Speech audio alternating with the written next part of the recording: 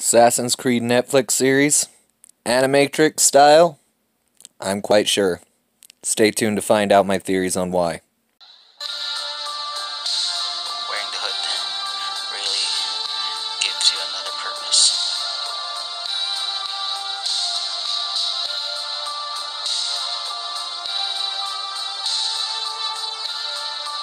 Once you pull that hood down, you're another person. What's up guys, Manic Assassin.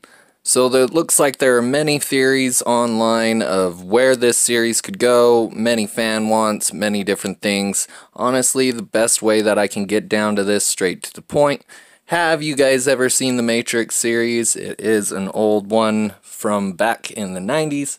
If you're a movie buff, I'm quite sure that you've seen it before. For those that are 100% out of the loop though, now the Matrix is a series made by the Wachowskis back in 1999, I believe is when the first movie came out. Along the line through the series, they released what was known as the Animatrix series. Now this was a compilation of various different animation styles, including anime, digital art, as well as even a video game franchise. Now what does that mean for Assassin's Creed? Seeing as how with some of my past reports, I'll leave links in the description down below if you haven't seen those videos, we see how the director of the Assassin's Creed movie actually had a lot of different footage that he was saving to be able to make the second and the third installment in that series. Now when Fox acquired those rights, they put a nix on the entire thing. That was actually still going to be going through. There's a lot of footage that they could reuse. In a past report that I found with Justin Kurzel, the director of the Assassin's Creed movie, he actually states that they plan on working with Netflix in conjunction with this upcoming series. Really cool report. Make sure to check that out in the description down below if you haven't seen it yet. My theories on this are that Justin Kurzel is working in conjunction with the Netflix company in order to try and bring some of this footage back into fruition. What does that mean? Now, are we going to be receiving nothing but information on Aguilar and different parts of time that have to do with the Spanish Inquisition? Not necessarily as much. I don't believe that that's where the series would go. There are a lot of different characters in the series that were planning on being in this sequel that weren't really shed light on.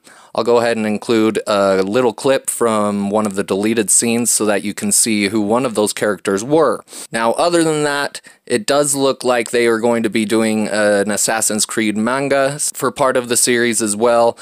Being as we have received so many different reports on where this series will go, it does look to me like they may just be expanding on the ending of Assassin's Creed Valhalla. Now, if you haven't played through that whole game, I'll go ahead and leave a timestamp for when you can get past this tiny little spoiler that I have for you here. Alright, now that that's out of the way, for those hardcore fans that are up to date on the series, at the end of the game, they come to find that they can try to find an answer to this end of the world theory through exploring past memories that didn't come to pass. So what if Desmond Miles did give up? What if he decided to let the world burn, and then they found an answer for the world ending later on in their alternate reality? My theories on this is that the Netflix series could quite possibly just be an expanding of that. Now, this is going to be an interesting thing because Assassin's Creed could take this any way they want and it still would be canon. They can even make up their own history now. They have officially made it legitimate to be able to change the story in whichever way they want, and it actually works. I'm really surprised. I was against this happening with the series from the very beginning whenever people wanted to go into the future, whatever it may be. But this would allow you to have that, and it still makes sense with the lore, still makes sense with the Animus tech, still makes sense with all of that. Now, for those of you who feel like it doesn't make sense with the Animus tech, the main reason why most people misconceive that notion is simply because of the fact that they don't understand that we are not even using the anima anymore. We actually have not used that version of the Animus since Assassin's Creed Black Flag. It converted over to the Phoenix project as well as various different forms. These were different types of Animus, and they function all differently. Now, Layla Hassan's technology, the reason why we were able to switch genders in the game is because we happen to find that she has developed technology that can simulate theories. So it doesn't even need to be a real reality in order for her to use it. Sort of like how the legends of all these alternate universes like Hades and all these different places like Hell and so on and so forth were able to exist and coexist in the same reality. I'll do a follow-up video on this to try and make a little bit more sense of it and speak a little bit more fluently for you, as what I'm doing right now is actually completely off script, and I'm sure I can go much more in depth to make it make sense. Hit that notification bell if you want notifications on that. Anyhow, spoilers over. Now, being as we have found that with Valhalla and their ending, it looks like we could be creating multiple different forms of history that we could be exploring and taking hint on.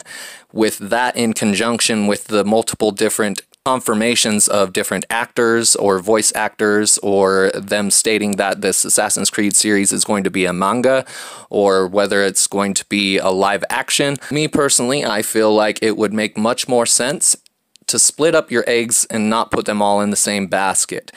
Assassin's Creed, and especially Justin Kurzel in that interview, he has learned that that is where they went wrong. They tried to put in too much history in one tiny little segment, and it made no sense to the people that were new to the series, as well as it was just a watered down version of the story for the ones that are hardcore fans because of it.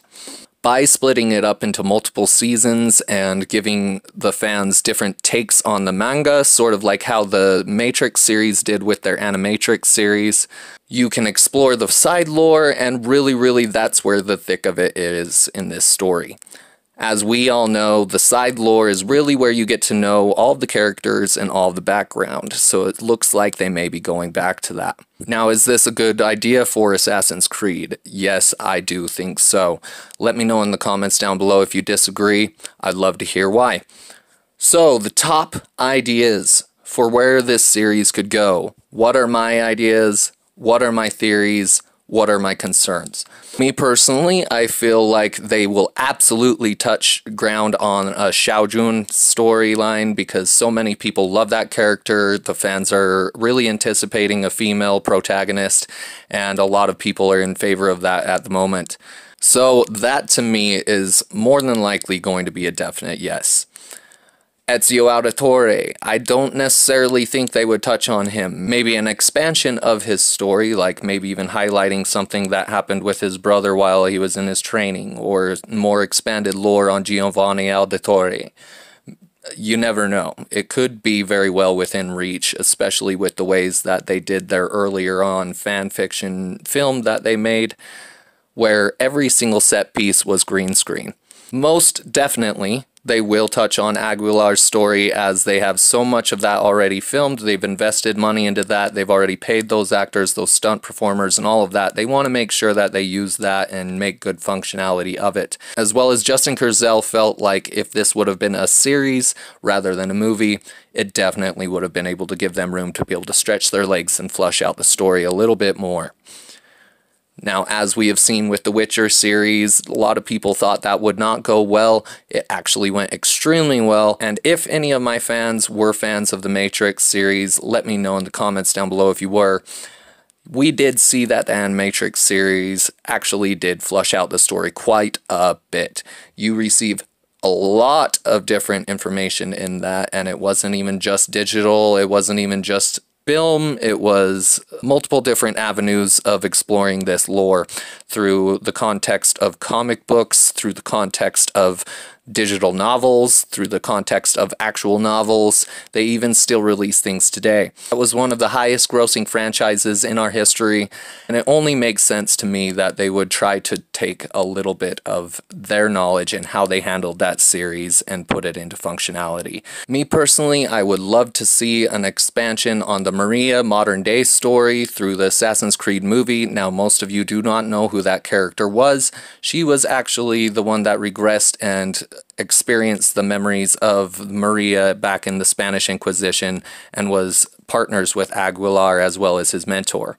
My concerns are that the Netflix series and the co-producers and all that, they put too much focus into trying to get new fans into this. Just keep the ones that we have.